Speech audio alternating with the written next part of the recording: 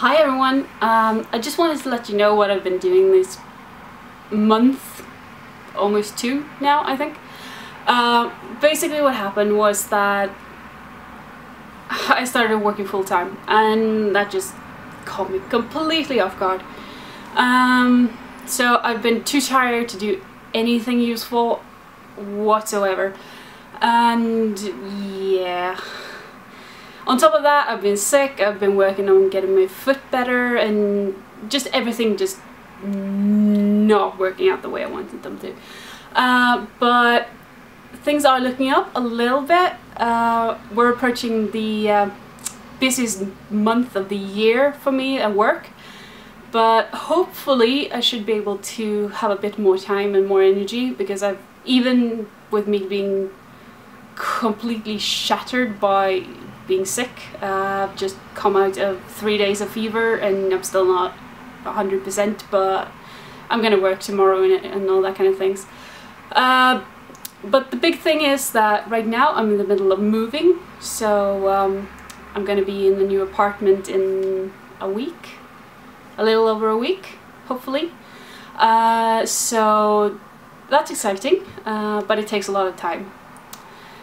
In addition to all these things, I've been doing a bit of soul searching when it comes to my Let's Plays, and I've been wanting to do something a little bit more with them, make them a bit better for you to watch possibly, because when I went into Let's Play I just wanted to share everything, I just wanted to record everything and just whatever. But basically I've started to realize that not necessarily very interesting to watch. So with a few of my future LPs I'm going to try to edit things, make them look a bit nicer, possibly draw something for them, I don't know. But yeah, I've been learning as I've been going, and I've learned a few new tricks, and I've been listening to what other people have to say about Let's Plays and why they watch Let's Plays and what makes a good Let's Play and all that kind of thing.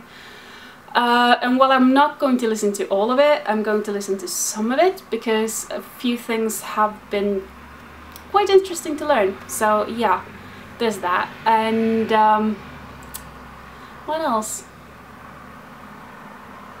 But yeah, basically I'm going to start to edit my Let's Plays in the future a bit more. Dragon Age 2 is not going to be affected by it as much, because most of it is okay. There's a few bits where you just run around aimlessly looking for whatever trash all over the place. But other than that, Dragon Age 2 is pretty okay with that. Assassin's Creed 2 is going to get... Yeah, Assassin's Creed 2 is going to get the editing treatment. You're not going to see much difference, I think. It's just that I'm going to be cutting things together so it flows more nicely and you don't have to watch me run around like a headless chicken. That kind of thing. Let's see. I'm not going to reveal what my future Let's Plays are, but trust me, I have a list. Huge list. But yeah, anyway, I think that's all that I wanted to say. Basically, thank you for staying with me. If you've even noticed that I've been gone for over a month, I appreciate you watching it and subscribing and all that kind of thing. And thank you for continuing to watch, and hopefully things will improve in the future. So I'll see you next time.